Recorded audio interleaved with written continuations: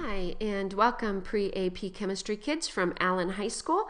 We're talking about formula stoichiometry, and right now we're moving into empirical formulas and molecular formulas.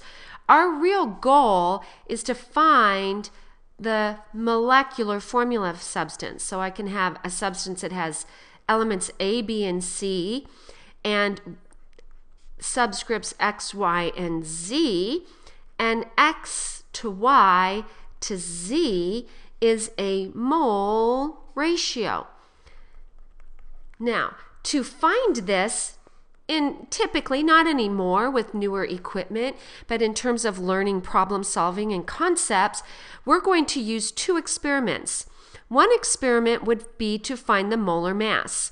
Now, that's going to be given. And the next experiment is to find the empirical or experimentally determined formula. Whoops, I didn't spell that. Empirical formula. Okay, now that's our focus. So if we want a mole ratio, we've got to get to moles. And if we want a ratio, we have to divide. And since these numbers can never be less than 1, what we're going to do is we're going to divide by the smallest. And by dividing by the smallest, we'll have 1 to numbers greater than 1. All right? Now, what can happen is that you can end up, when we do these, with fractions. And X, Y, and Z have to be a whole number ratio. So we're going to have to find a way to get those to whole numbers. So that will be our ultimate goal. And then we can add a second step to get that actual molecular formula. Now, this will be either done at home or in class, depending on timing. But let's look at the sequence, and you want to memorize this. If I was a little better at this, or maybe I need to enlist some help from some students, they could write a song. Percent to mass, mass to moles. Divide by the smallest, multiply till whole. You want to learn to say that many times. That's a brain dump list so that you have a checklist for problem solving. Percent to mass, mass to moles. Divide by the smallest, multiply till whole. All right. Now, to go percent to mass is going to be really easy because percent composition is intensive. And intensive properties are independent on your starting amount. So we're just going to assume 100 grams because it's very easy to take a percentage of 100 grams. You can choose whatever you want. Some people actually like to choose 1 gram, and that works. But we don't want to choose anything random because then we're adding extra algebra we don't need. So percent to mass, assume 100 grams. Mass to moles, use molar mass. Now, when we do this, you want to carry at least 4 digits. This isn't as much about significant figures because the final answer is a formula, not a value. But if you round too much, it's going to totally mislead you on the next 2 steps. So carry through at least 4 values in your numbers, all right? Then we're going to divide by the smallest. I mentioned that. And we need to multiply to get whole numbers. Not always, okay? You will always do this step. You will always do this step. And you will sometimes do the first and sometimes do the last, all right? Now to multiply till whole, if you end up with anything 0.2, 2.2, 5.2, 20.2, doesn't matter, or 0.8, which is 4/5, you're going to multiply by 5. And you multiply all of the mole ratio values by 5. Not just the one that needs it, but all of the mole ratio values. If you end up with a quarter or 3/4, like 1.25, 0.25, whatever, we're going to multiply by 4. If it's a third or 2/3, we'll multiply by 3. And that number can be anything in front. And if it's a half, we multiply by 2. All right, so now let's have at it. I like to set these up somewhat in a spreadsheet form. I think it helps you track your work a little better. So I've got zinc, nitrogen, and oxygen.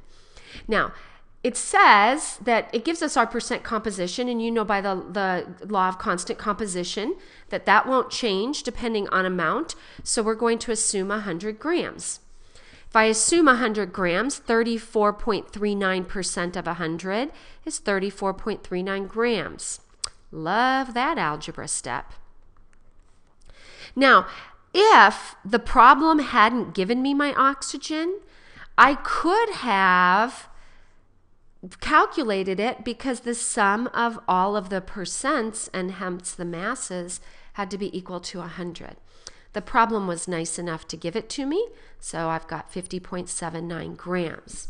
So we've done our first step. You have a point in your partial credit. Percent to mass, simply do 100 grams. All you have to do is drop the percent sign and put a gram sign, but you have to do it. You have to show me that. All right, percent to mass, mass to moles. Mass to moles, we will use molar mass. So for zinc, it's 1 mole of zinc. Now, I'm not as picky about labeling right now because I have zinc right out front to help me remember what I'm working with.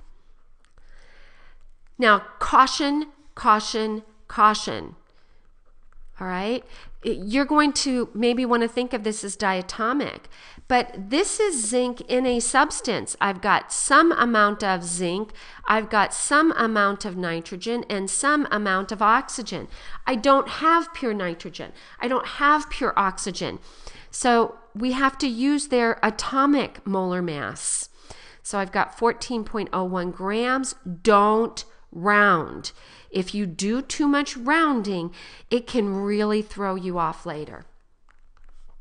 So, assuming I did my algebra right, which I mess up every once in a while, you gotta be keeping a close eye on that. And I get 1.0578. Notice I'm keeping at least 4 values at this point, and 3.174 moles. So now you have 2 points, percent to mass, mass to moles. Now these were actual moles in 100 grams. I don't want actual moles in 100 grams. I want moles as a ratio. So my next step is going to be to divide by the smallest. So let's take a look. Okay, that's my smallest value. I'm not going to just divide this one by the smallest value. I'm going to divide all of them. So at this point, what you do to one, you do to all. All for one and one for all. We're a team. Now, what that is going to do is give us a ratio. So this is now a ratio of moles, and the smallest value will be 1. Okay, so I get a 2.011, which we're going to call approximately 2. It's certainly within a tenth. That's fine. And I get 6.04. That's within a tenth. We're going to call that 6. So if this is within a tenth, so if it's 0.1 or 0.9, it's okay to round. If it's not, you're going to have to multiply till whole. Since all of these are whole numbers, I now know my formula. I have Zn N2O6, which some of you may recognize as zinc nitrate. Okay, let's go on and do another one. I like to do these. I think these are kind of fun. And I have time to do at least one more before the end of this video. So I have a 200 gram sample. You know what? That's not going to be helpful this time, but it could have been.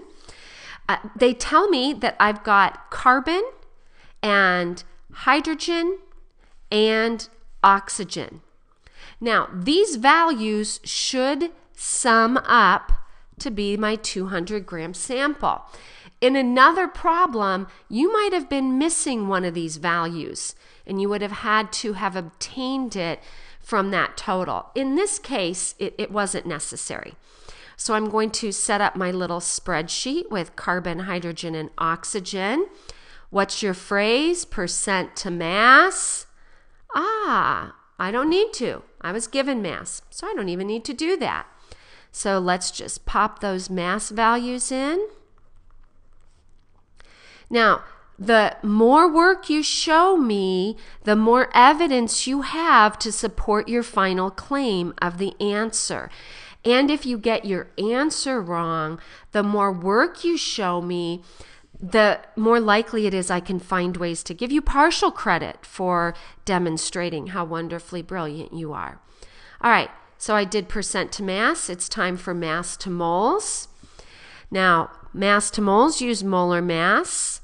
So I'm going to round. Don't go any fewer than 2 decimal. You can go to more than 2 decimals, but no fewer than 2 decimal places.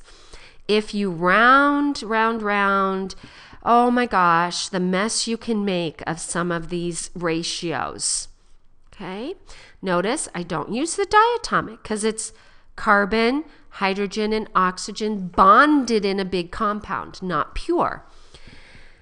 So I have 7.888 moles of carbon, but that's pure moles in 94.7 grams.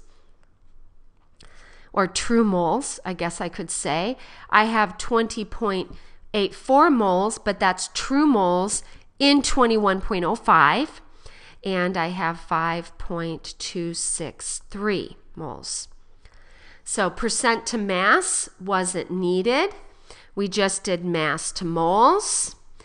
Percent to mass, mass to moles. Divide by the smallest. Okay, now the smallest in this case is oxygen. So I'm going to divide not just oxygen, I want a ratio of everything relative to oxygen.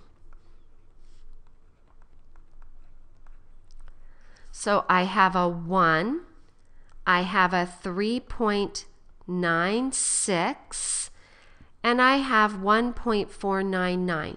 Do you notice I'm not rounding yet? Okay. Now, this is within a tenth. So I'm going to call that 4. This is really close to 1.5, isn't it? Right? That cannot be rounded. So way to get anything that's a half and get it to a whole, we multiply by 2. But remember, 1 for all and all for one. If you multiply one of these by 2, you have to multiply all of them by 2. And so when I do that, we are going to get 1.5 times 2 is 3. 4 times 2 is 8. And 1 point times 2 is 2.